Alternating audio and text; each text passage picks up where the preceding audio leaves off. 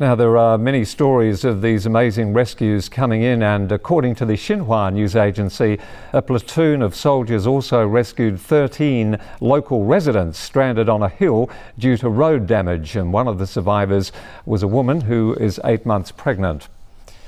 Well, rescue teams from across the country are stepping forward to help find survivors of the quake, and one group is playing a vital role in the operation, as Liu Ye explains. When firefighters are busy with rescue work, sniffer dogs are their best friend.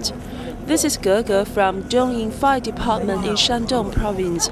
She appears to be lacking energy now. It's the result of altitude sickness.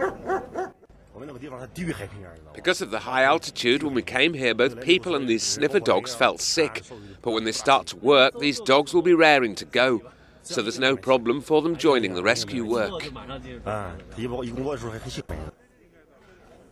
This Tibetan Mastiff stays with the sniffer dogs day and night.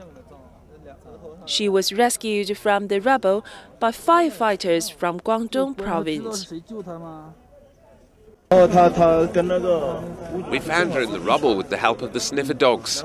Whenever there is hope of life, we must try to save it. Dozens of sniffer dogs are in Yushu for rescue work now. Their sharp sense of smell helps rescuers find signs of life much more easily and gives survivors new hope. Liu Yue, CCTV.